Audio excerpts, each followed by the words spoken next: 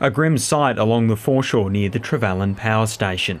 Dead eels rot by the boardwalk, some crushed, others dismembered.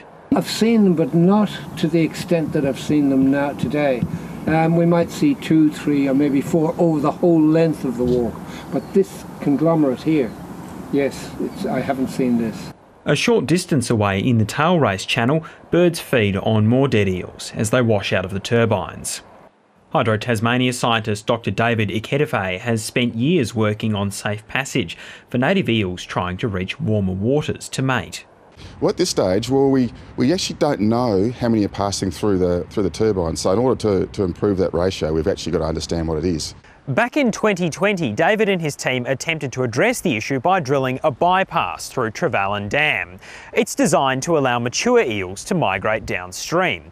However, despite it, eels are still ending up in the turbines. It was a $1 million project.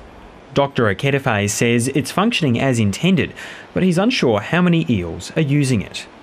And these things are notoriously hard to do. There aren't very many examples of working ones around the world. Third-generation eel fisher Brad Finlayson catches and exports the live native eels. His family's business was moved away from the Trevallyn Dam wall when the bypass was built. It cut his catch numbers.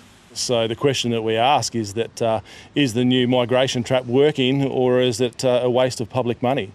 Mr Finlayson says he can't supply all his international customers. And these guys are asking the question why we aren't supplying these fish anymore, yet they're turning up dead, chopped up in the actual tail race. The eel migration is set to last several more weeks until early April.